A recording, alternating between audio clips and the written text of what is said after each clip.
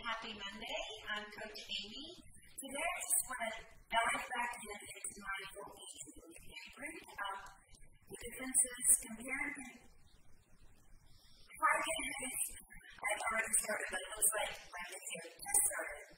I'm Coach Amy, and for those of you who don't know me, I'm a mindfulness-based coach and a weight loss coach.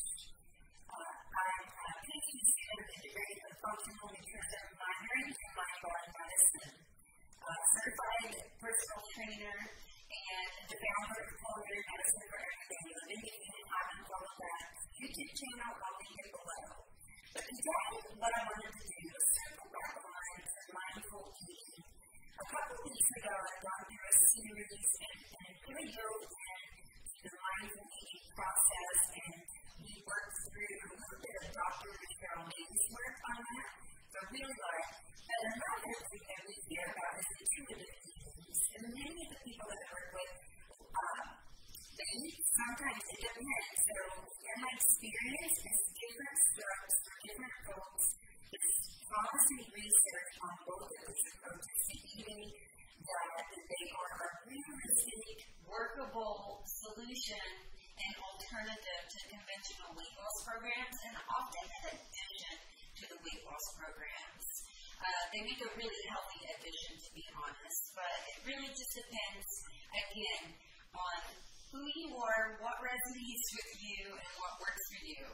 So what's mindful eating versus intuitive eating? Well, you'll have to circle back on the mindful eating. I will link that below as well, or if you're watching the replay on YouTube, I'll link it up above. So there are some overlap in the two, but they have distinct methods. So they both involve paying more attention to what and how we eat. However, intuitive eating really centers around how we interact with just our food. While mindful eating, if you go back and watch those videos, is really a lifestyle change. Like, by paying attention to what, why, how, when, where, and what we eat, really tunes us into a lot of other parts of our lives that could use some mindfulness. And I really resonate with Dr. Michelle's May's work, and that's why I shared that with you, because she gives a process. And a process is something that's repeatable, right? It's a system, and it's a set of processes that you can repeat. And I like that she's given that whole mindful eating sort of a process for you to work through. Again, refer back to that series of videos, get a food journal, and work through it if that sounds like something that you would be interested in doing. But according to the original Intuitive Eating Pro, and there's been a book and it's been rewritten and updated several times, it has been researched as well. But the 10 principles behind intuitive eating is, number one, rejecting the diet mentality. That's the key first step, is just ditch it.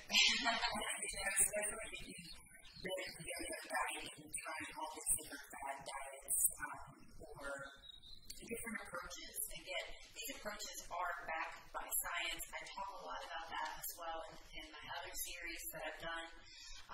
But anyway, it's about developing a new relationship with your food, ditching that whole weight loss diet.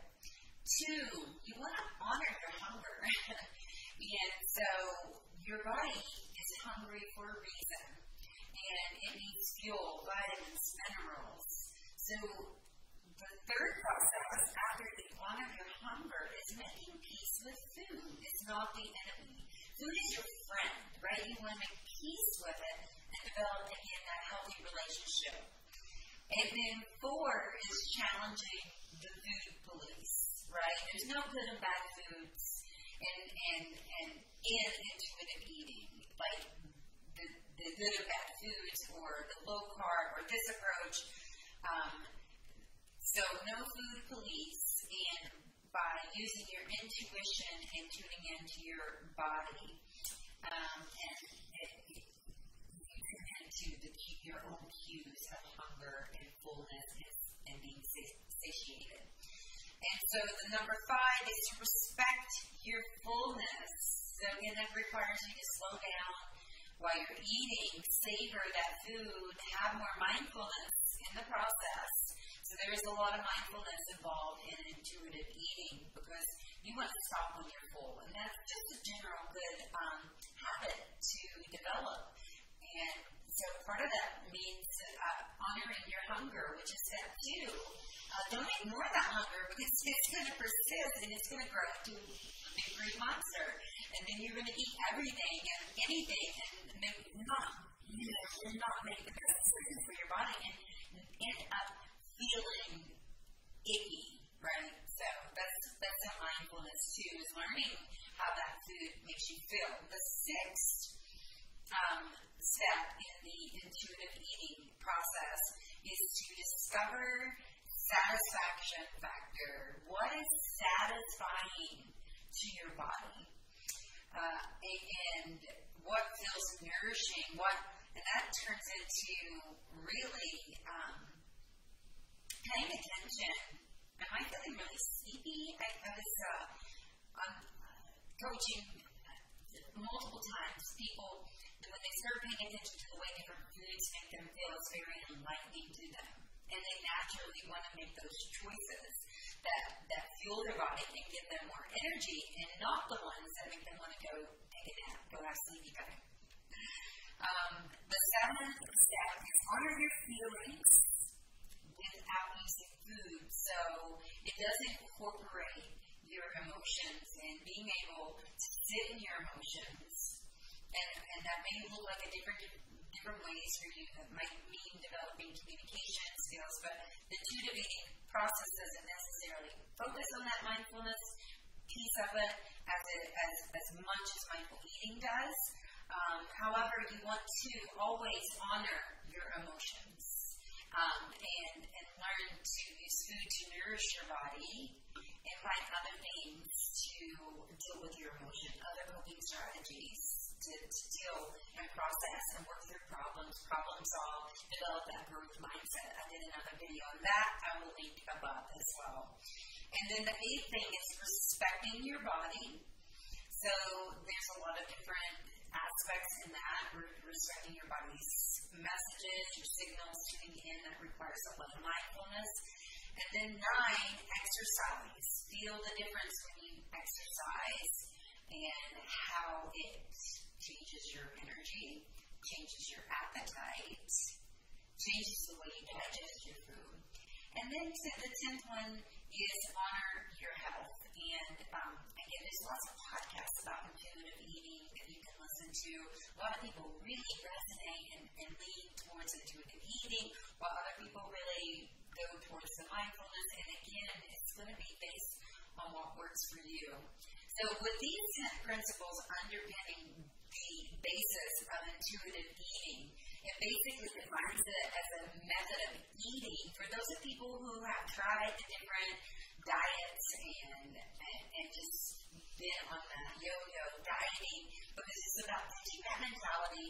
Both of these practices are really about creating a healthy relationship with your food. So an interesting take on the differences between these 2 approaches is that the point of intuitive eating is to get physically healthier and improve your relationship with food. And any psychological benefit is a happy byproduct, while mindful eating really, on the other hand, is about improving your psychological health through mindfulness practices that start with your food and then spill over into the rest of your life. And it's so that you begin to bring mindfulness and thoughtfulness around your unhealthy links with food, the unhealthy relationship with food, and any physical benefits are a happy side effect. So intuitive eating is about ditching the diet and getting healthier, and mindful eating, it's really just a perspective shift. They're so very similar, but mindful eating has a lot more mindfulness practices built into it. Again, I'll link the series that I did on that. Thank you for tuning in with me, guys. I'll see you tomorrow with some more mindfulness practice. Bye for now.